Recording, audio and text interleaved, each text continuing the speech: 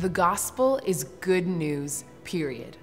When the gospel is preached as bad news, hope dies. We stop expecting blessings and empowerment to do good, and instead just expect judgment and punishment for the mistakes that we make.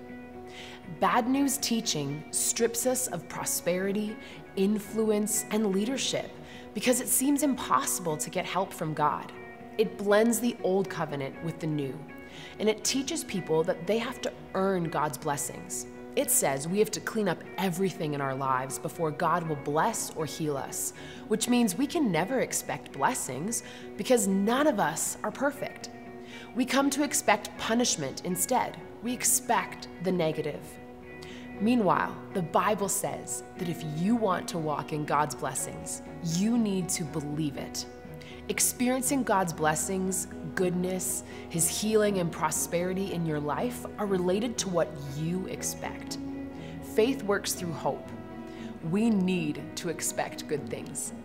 Today's verse says that God generously bestows His riches on us. And it doesn't say only with those who work hard to earn them, who do good, who keep all the right laws, and treat everyone well. Those are all great things to do. But we need to get back to the new covenant, which is a covenant of faith, of believing. As a believer, you can live a life of faith, a life where you experience health, healing, friendship, you experience blessing, adventure, peace, and joy. And it's going to happen by faith.